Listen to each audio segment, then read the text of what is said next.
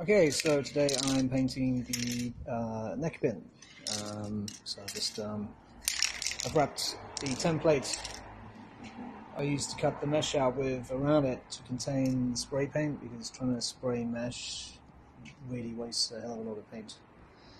So it's good to try and contain the paint within the drum by wrapping something around it just to stop the paint blowing all over the place, particularly when you're painting outside and it's windy, as it invariably is.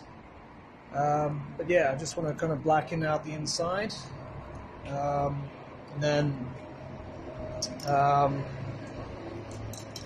hopefully that will be less distracting when you're looking through the mesh, when you're trying to see where the hell you're going inside this thing. So that's the hope anyway. So I also need to spray the outside as well, so I'll do a quick video on that later.